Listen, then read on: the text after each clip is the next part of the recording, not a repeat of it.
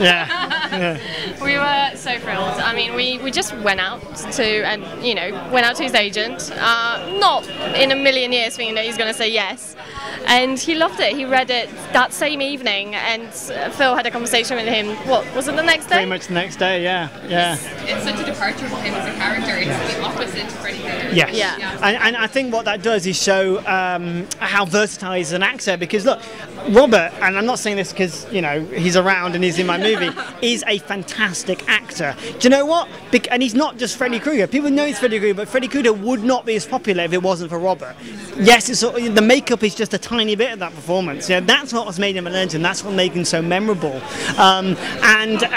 In order to do that, takes a brilliant character actor. And I feel like what we've been able to do is write a script that gave Robert the opportunity again to lead a film. Because we've all seen him and enjoyed it in cameos, and he turns up and it's Robert, and it's great. But it's great to be able to really flip that and really change, the type of role that he usually plays. He even shaved off his trademark beard. It was amazing. I thought he'd never touched that, and he embraced it and he loved it, and it was fantastic to have him as part of it. And I hope. It feels like a weight off my shoulder because Robert's only just seen the film, and I was so nervous because I really wanted him to like it, and he does. He's very proud of the film. I hope that's what he said to you anyway. He's very proud of the film, and I'm glad because it was really a great way of him showing what he does best. He's not just the Freddy Krueger that we know and love. He's got so many levels and so many things, and I can't wait to see more movies. With Robert. I really look forward to it. Or more sequels. Oh. It is kind of crying out for a sequel, to be honest. Yeah, the last showing is crying for a sequel. There is a few things in the works.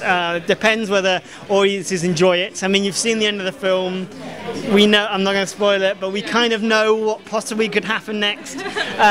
So yeah, that's quite fun to be able to work on that. Work on the what if we were able to do a sequel, and it'd be amazing. It'd be amazing to do one. Just to work with Robert again, to work with the cast again. It'd be brilliant. Or not. Maybe Robert dies in the film. Who knows? Spoilers.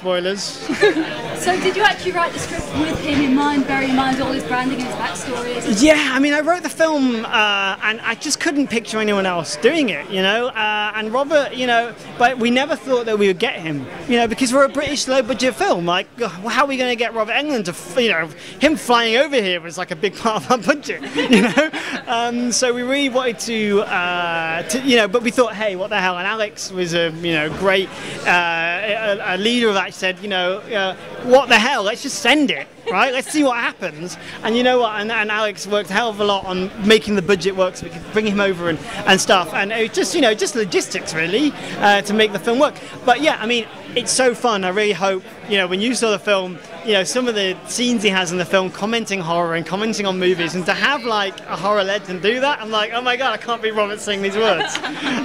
So yeah, no, it was amazing. It was brilliant to have him. So yeah.